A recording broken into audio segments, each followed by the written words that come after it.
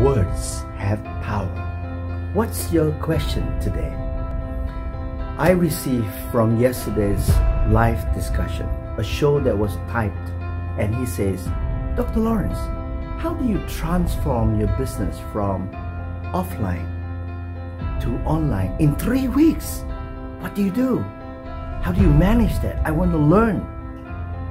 The first thing you need to do is to change your mindset.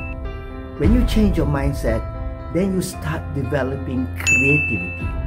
When you do any online presentation, number 2, you must learn how to conceptualize and visualize the idea. If you talk about mindset, you must show them, hey, this is your current mindset and you need to change. If you talk about bird, then you need to show a bird that's flying.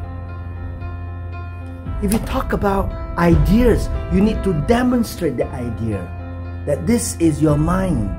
But a lot of people don't do that. They just talk and talk and talk. It doesn't work. In online, you need to engage your audience.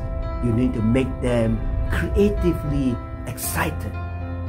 Perhaps these quick tips can help you. And if you have any more questions, just let me know. I'll be most willing to help you. Just PM, type. Remember, there are no problems, only challenges. Challenge!